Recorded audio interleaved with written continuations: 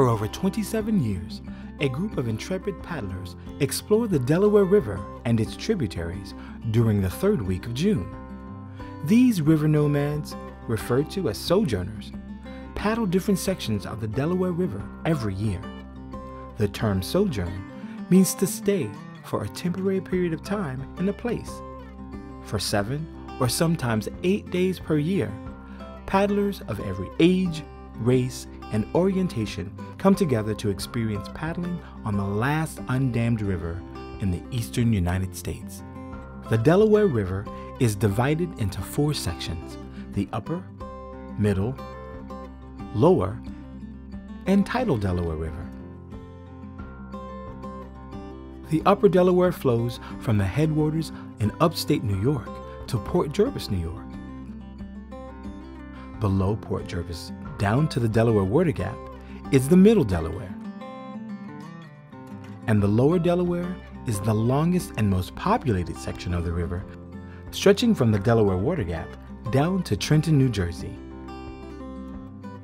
Everything below Trenton is the tidal section of the river.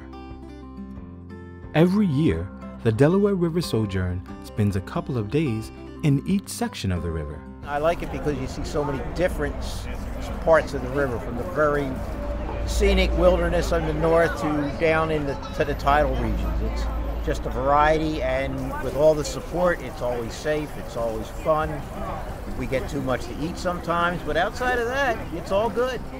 Known for its excellent water quality and diverse populations of wildlife, unique natural areas and scenic vistas, and historic towns along its shores, the Delaware River is truly one of our greatest national treasures. Following this water trail provides opportunities to see eagles, hawks, heron, beavers, otters, black bear, red fox, deer, and many other animals in their natural habitats. While anyone can paddle the river on their own, the Delaware River Sojourn offers many advantages that help take the guesswork out of the trip. Kayak, food, safety team, shuttles, and camping locations are provided. All you need to do is bring your tent, trailer, or RV to sleep in, along with any other personal essentials or items to make the experience more enjoyable. The Sojourn offers catered meals, including vegetarian and gluten-free options. If you would like to bring your own boat to paddle, transportation is provided. Each section of the river has its own group of day planners who know their sections of the river extremely well. The days are planned to minimize travel, create a unique on-water experience, eat locally prepared meals, educate paddlers on each section of the river, and provide entertaining or educational evening programs. After all the jacks are in the boxes. Camping locations often include historic sites, state and national parks, private campgrounds, nature centers, and even museums on occasion. Local festivals and attractions are often incorporated into each day's plans. So, what is a typical day on the Delaware River Sojourn like? There's a comfortable flow to the day, referred to as sojourn time. Sojourn time is the pace that one encounters when the schedules ebb and flow due to nature, weather, or river conditions. As soon as the sun rises in the morning, the camp begins to stir. People check in with sojourn registration. After check-in, breakfast is served, and gear is prepared for the day's paddle. Paddlers are either bussed or make their way to the put-in location where their boats are ready and waiting on the shores of the Delaware River. After the morning announcements and the mandatory safety talk and tips for new paddlers, boats are prepared for launch. Participants gather on water around the put-in until all the boats are off the shore, and the lead boat's whistle signals the start of the day's trip. After a few hours of paddling, enjoying the scenic vistas of the river, the group stops at a predetermined lunch spot. If the location is accessible, hot food is brought in by local caterers, or if the spot is extremely remote, A boxed lunch is provided to each sojourner. During lunch, there's usually an educational or informational program highlighting the section of the river that is being paddled. Following lunch, boats are launched and the afternoon paddle begins. Each paddling day can range from 6 to 15 miles. As the boats reach the takeout location, gear is gathered, boats are readied for the next day, and sojourners make their way back to camp. And people relax or take a short hike until dinner is served. Dinner is followed by an evening program, or just sitting around a campfire enjoying the camaraderie of people brought together by the common goal of enjoying, protecting, and conserving the Delaware River for future generations.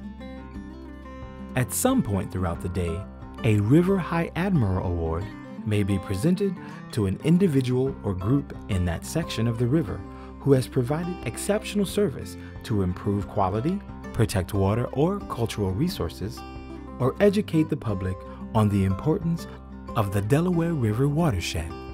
After all, the Delaware River provides drinking water to over 15 million people in New York City, Trenton, Philadelphia, and Wilmington.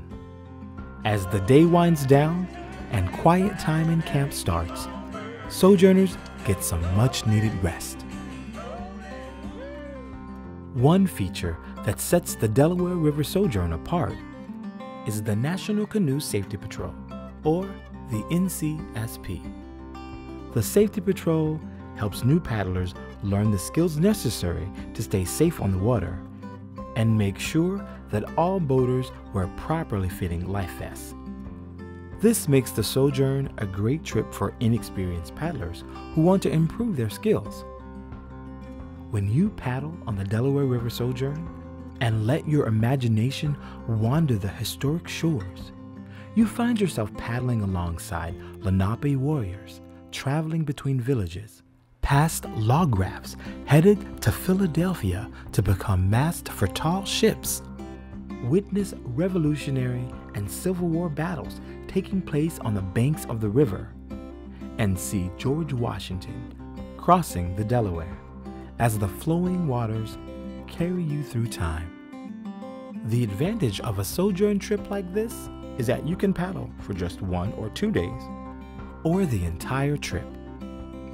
If you need to take a break from paddling for the day, there's always nearby trails to hike, attractions to visit, or you can simply enjoy a quiet day in camp. Each person's connection to the river is different, but the connection to the river is what each sojourner has in common. Being on the Delaware Sojourn is the same as being alive on this earth. We are only in a place for a limited amount of time, and we need to make the best of it. Always love, respect, and care for each other as much as possible. And at the end of the day, all you have is your boat, the river, and the people sharing your journey. For more information about the Delaware River Sojourn, visit DelawareRiverSojourn.com.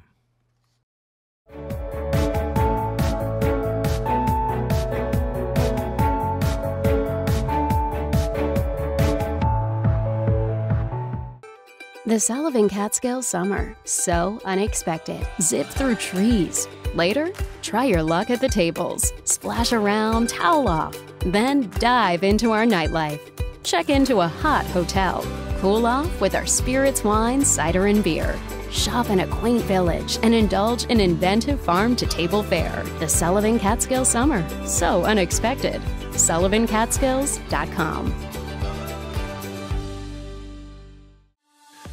For the largest selection of first-quality remnant carpeting for every room in your home, choose Mike's Walk-In Carpet, the only remnant stocking dealer in Wayne County with high-quality carpet purchased directly from the manufacturer.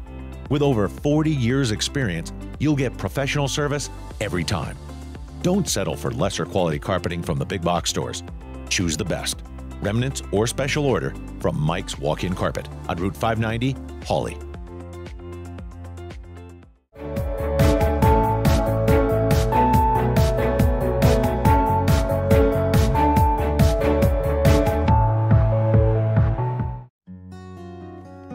Thomas Pitney built the Milford Theater in June of 1911 on the corner of Catherine and 4th Streets.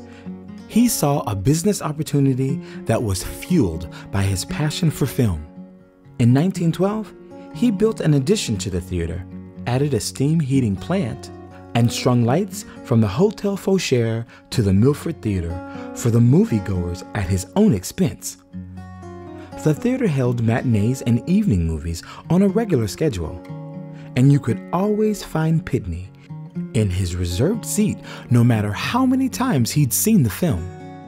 Mr. Pitney was quite an entrepreneur, and in the 1920s started a taxi and bus service and opened one of the first bowling alleys in Milford featuring 2 lanes.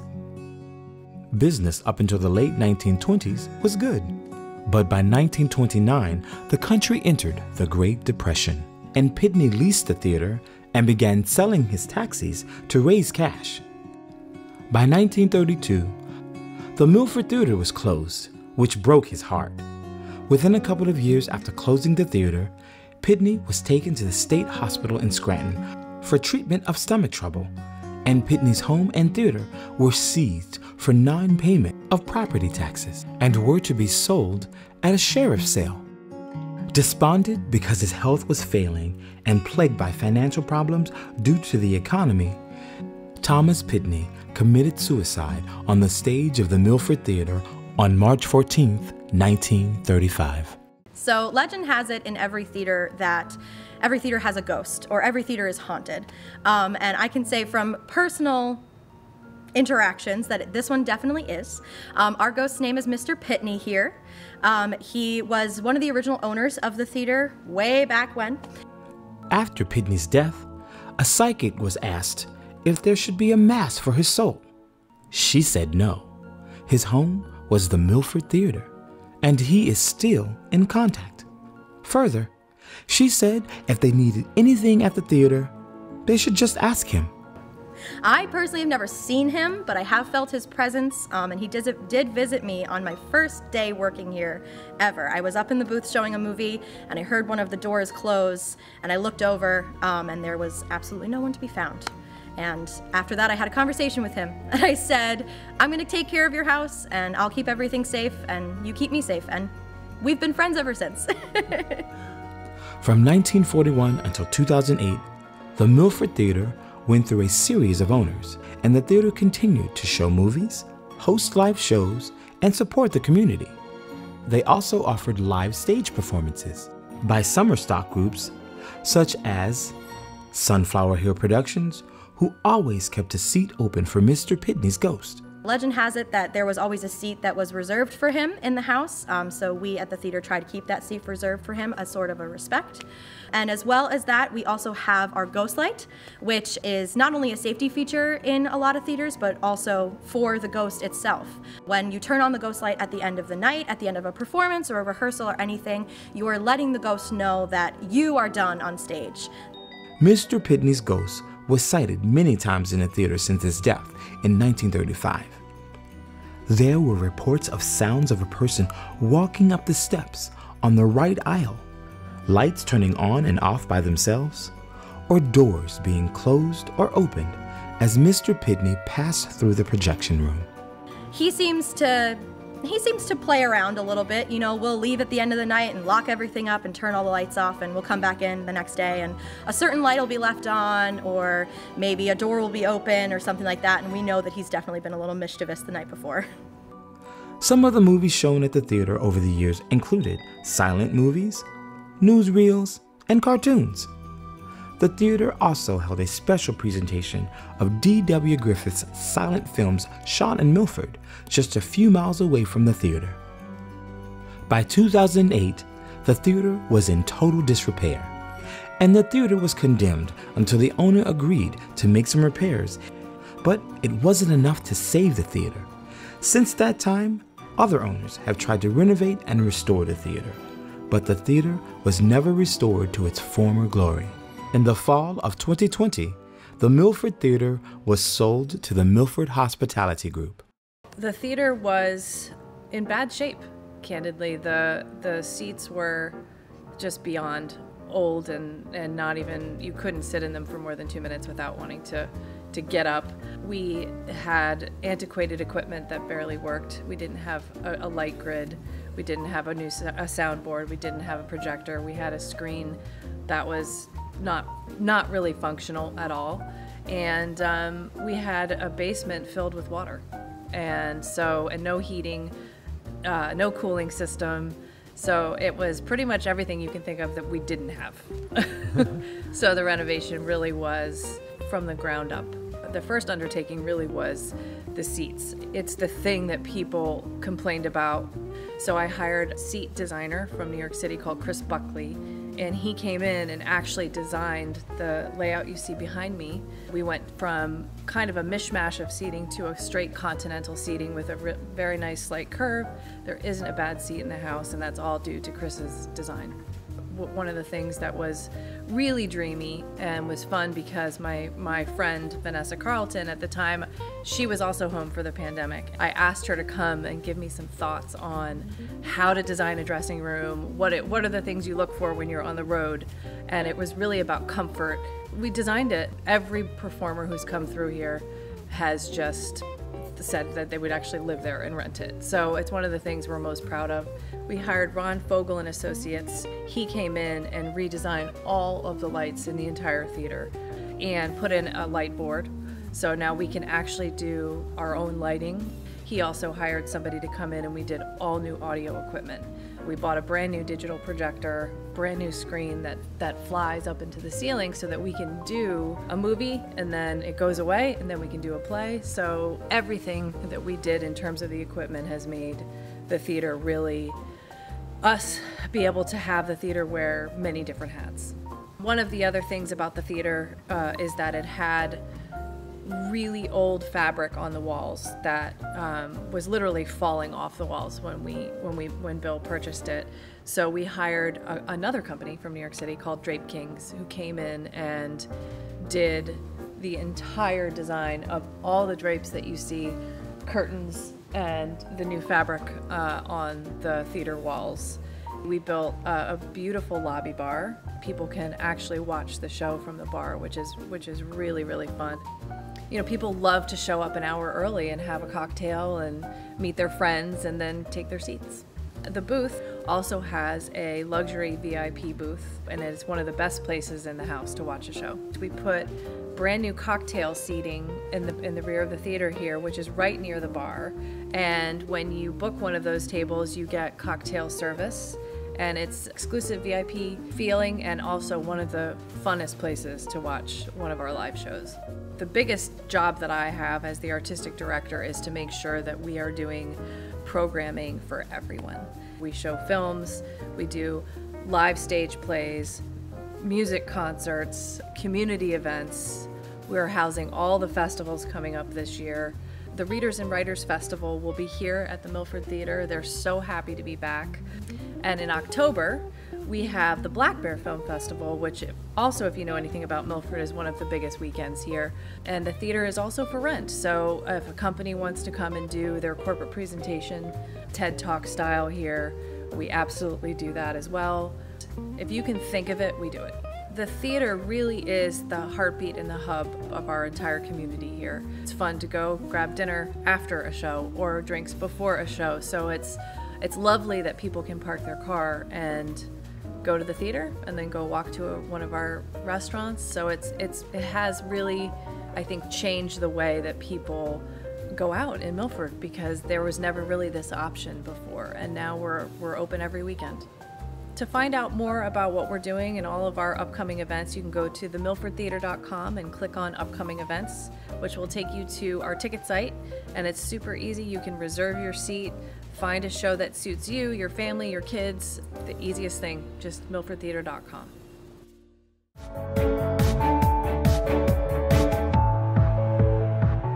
Hi, I'm Lorraine Collins, president of Davis R. Chant Realtors. And I'm Abby Pittenger-Claus, Vice President of Davis R. Chant Realtors.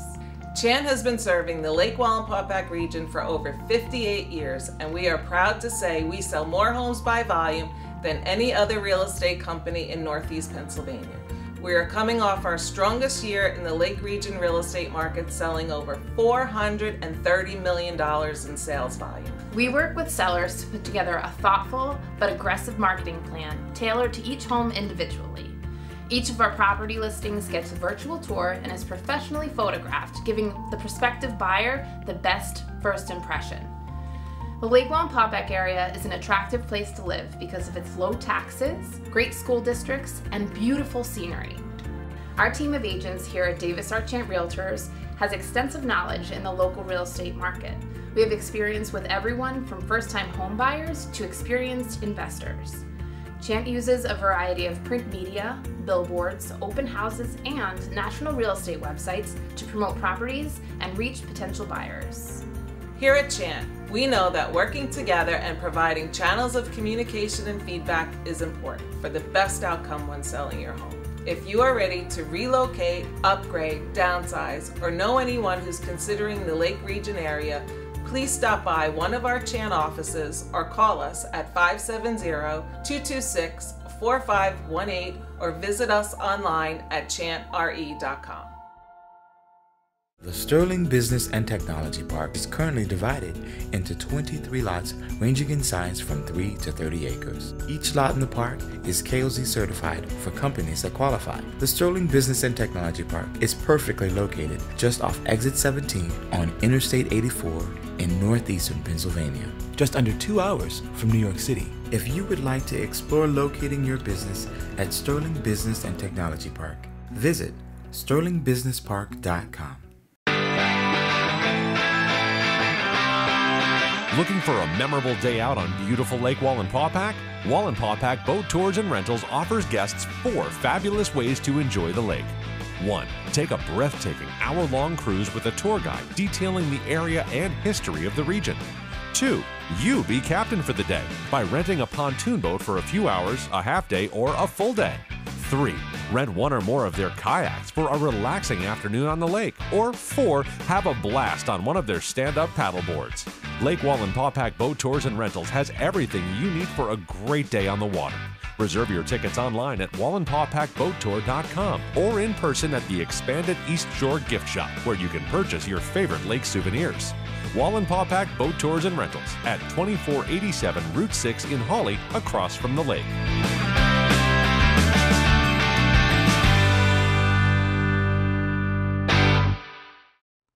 Follow us on Instagram, Facebook, Twitter, LinkedIn, and many other social media platforms. We are always looking for new and unusual story ideas, interesting people, and unique events. Send your ideas for the show to troy@wallylife.com. If you're a business looking to reach the northeastern Pennsylvania market using the most powerful media platform available, contact Emily Grillo at Bold Gold Media, eGorillo@boldgoldmedia.com, or call 570-253-1616.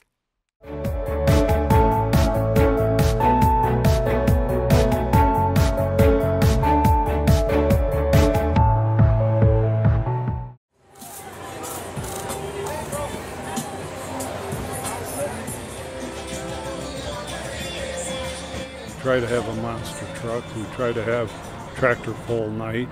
We try to have a thrill show night. And then the other 3 nights we try to have some type of music in the grandstand so that we do a nice variety of events for the year. Here's first place. It's going to go to Patrick McMullen at 281.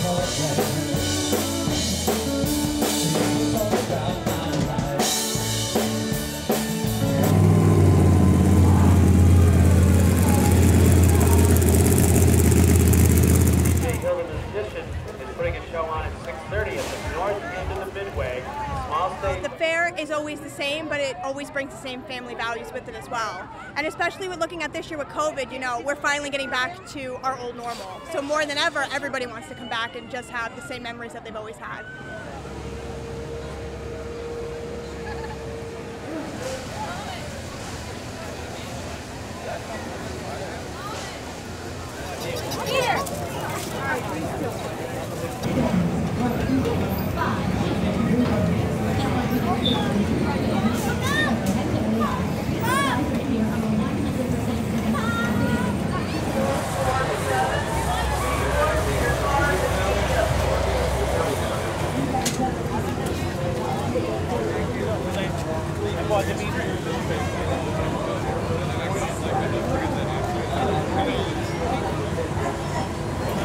For the older crowd, it's the food.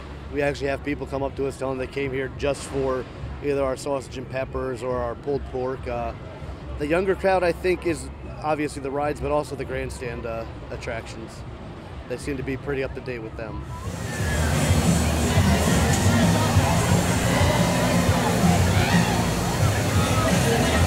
Well, this is a family business. What we sell here at the fair is something special to us because this is family recipes that were handed down through a couple of generations in my family. These are not typical dishes that you see in Mexico. This is something that was created in my family. So it makes it special because now my family is part of the tradition and my kids hopefully will carry on that tradition for the years to come.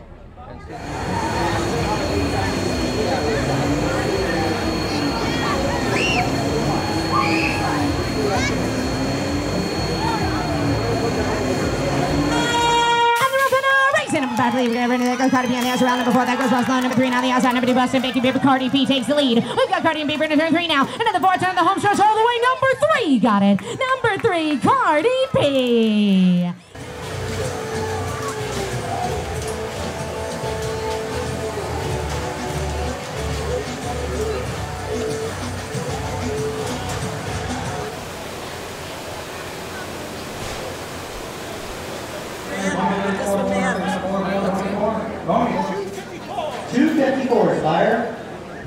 I think this is an excellent place for people to get out, exercise, let them be themselves. I think because people do love to get out in the outdoors, and this is as outdoors as it gets. We love the Ferris wheel. You see over the whole county and the green trees and everything. 6 days on the road, I'm gonna make it home today.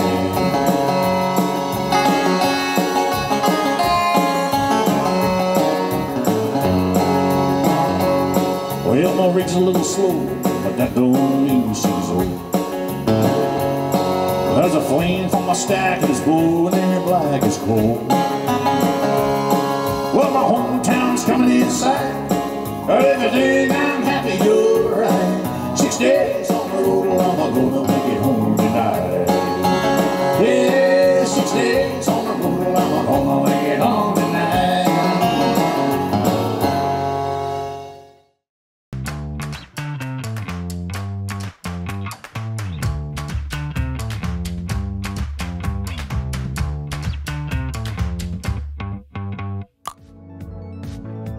Tune in to Wally Life every Monday at 9 p.m. on Blue Ridge Communications Channel 13 for the latest in life around Lake Wallenpaupack.